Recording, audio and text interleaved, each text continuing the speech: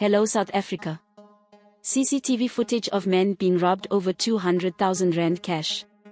The public, especially business owners including stokvels and social club beneficiaries, have been cautioned to desist from withdrawing and sharing large amounts of cash during the upcoming festive season after a 45-year-old man was allegedly robbed of over 200,000 rand cash carried in a bag.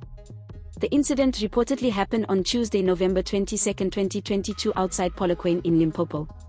The victim had reportedly withdrawn 260,000 rand from one of the banks at the Mall of the North outside Polokwane at 10:15. He was unaware that he was being followed by the three unknown suspects from the mall and when he drove to his residence. According to the South African Police Service, SAPS, upon arrival at the security gate, the man was confronted by two unknown male suspects who alighted from a white Toyota Corolla vehicle while pointing a firearm at him. Their accomplice remained inside the motor vehicle while the two robbed the victim of a bag containing the money and a wristwatch. Spokesperson, Colonel Malisila Ledwaba said following the incident, the suspects managed to flee the scene driving the said motor vehicle and the victim gave and followed them until Dimer Street towards Ladena.